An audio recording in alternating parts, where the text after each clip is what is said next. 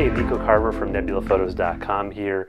It's either really late at night or very early in the morning, depending on how you think about it. It's about 3 a.m., the witching hour. The reason I'm up at this hour is because I really want to capture this new comet that's in the morning sky for us in the northern hemisphere. It's called Comet NEOWISE, and it has this really long tail. I've seen all these great photos of it online, and of course I want to take one myself.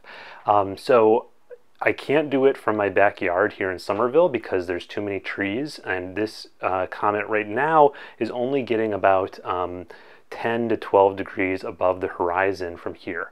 And so I went into my backyard and I did this trick. This is about 10 degrees if you're measuring from the ground, and so I put the ground right here, I looked right here, and this whole area was taken up by trees, and so the comet would really just get above the tree line and wouldn't be a very good shot.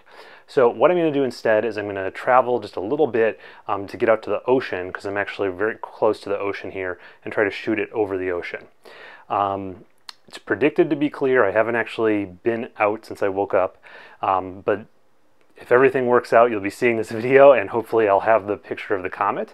I'm going to be doing this with a lightweight setup because I don't want to since I'm going to be traveling, and traveling to a new place for me, I don't want to bring too much stuff. So it's a setup that I can lift with one hand. It's the Skywatcher Star Adventurer, a ball head, my Canon 5D Mark III, and the Rokinon 135 f2. And I think this will provide a good field of view for the comet, a full frame with the 135mm focal length. So we'll see. This is a very popular star tracker. It works very well, very reliable. So I have no worries about using this.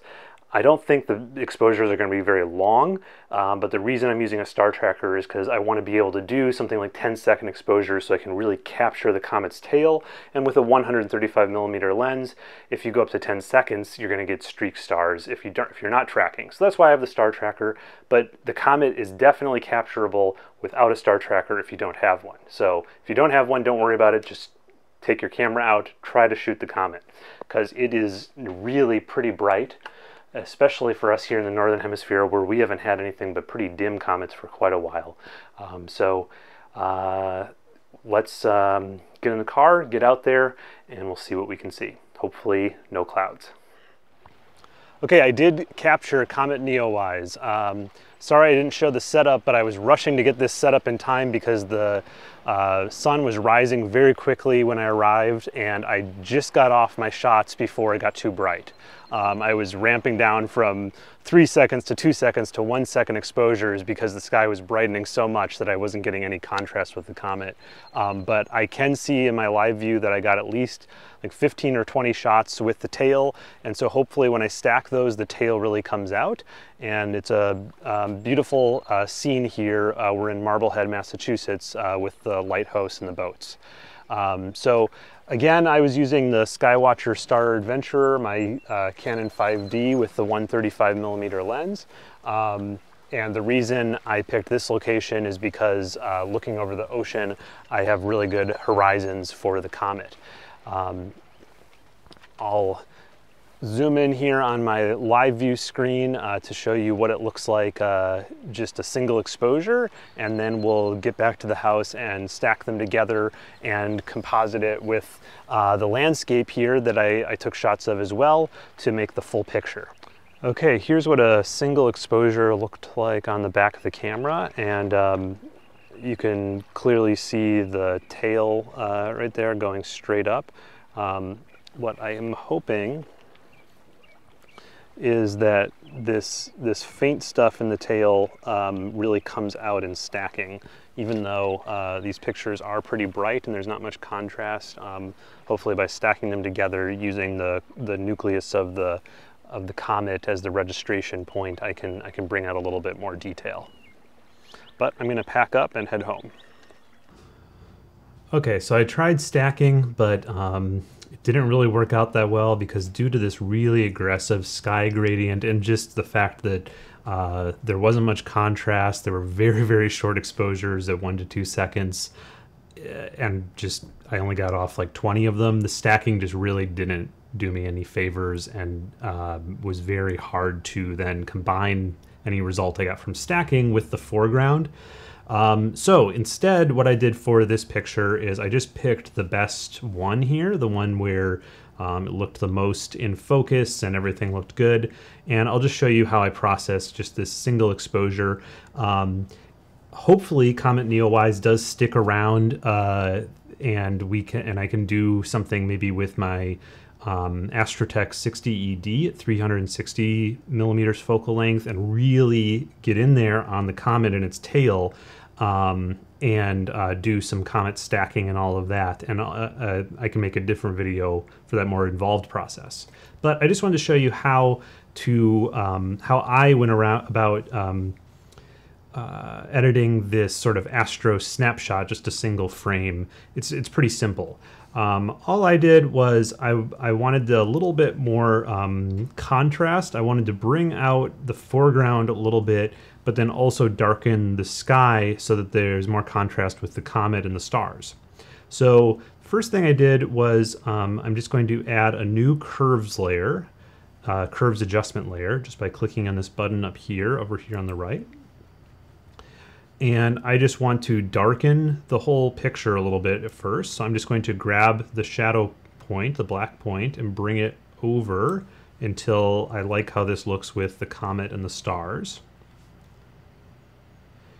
And I like how that looks with the comet and the stars, but down here in the sunrise part, I don't like how dark it gets along the horizon, because it looks sort of unnatural.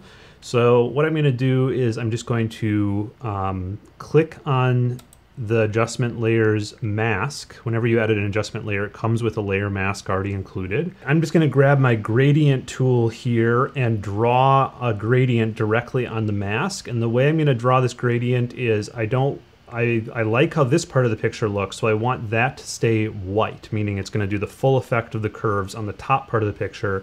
But then I want it to gradually affect the bottom part of the picture less. So I'm going to click up here in the part where I want it to stay white, and then I'm going to draw down like that.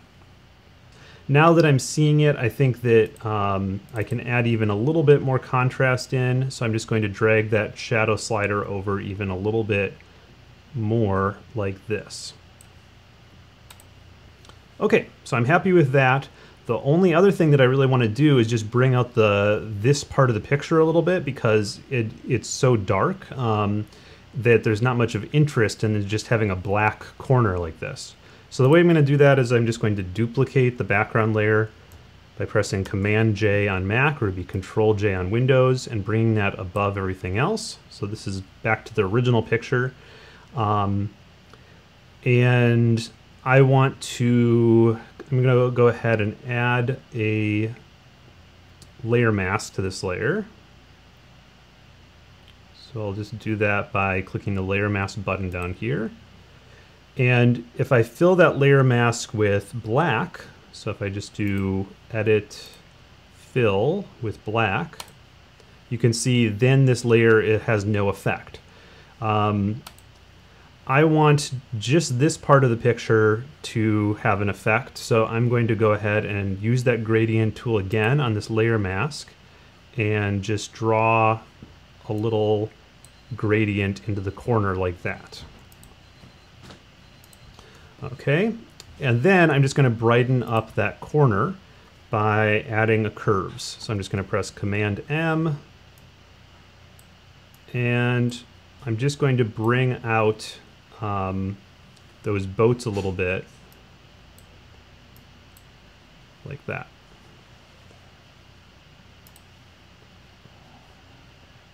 Okay, so that was before, and that's after.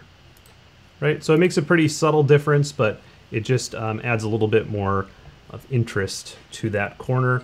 And I might play around with that gradient a little bit until I thought that looks right. Okay, there we go. So you can see it's just brought in a little bit of a lightening effect on that corner.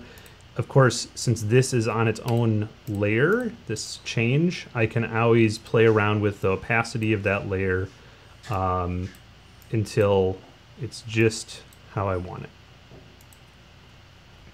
All right, so here is my final picture. I'm just going to go ahead and press F twice.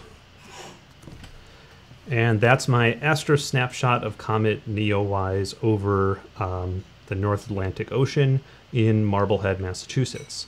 Hope you enjoyed this quick video for me. I just wanted to get something out there to encourage people to go shoot this comet no matter what kind of equipment that you have. Again, if the comet does stick around and we're able to shoot it in the early evening starting next week, I'm going to definitely shoot this again at a higher focal length. I'm planning around 300 to 400 millimeters. All right, till next time, this was Nico Carver from nebulaphotos.com.